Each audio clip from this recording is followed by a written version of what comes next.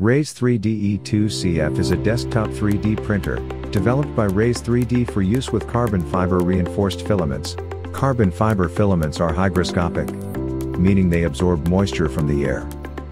Dry boxes are necessary to keep the filament dry for optimal printing results. The E2CF is equipped with 2 sealed dry boxes.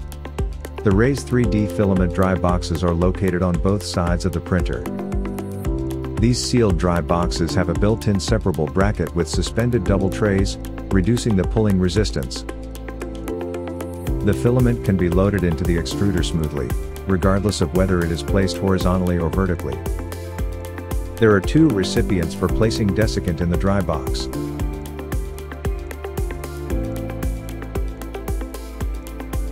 The test results of the Raise3D laboratory show that, when the Raise3D filament dry box is used properly, it can maintain the filament dry for up to 30 days. These dry boxes are essential in keeping hygroscopic filaments like carbon fiber dry, for the best possible printing results.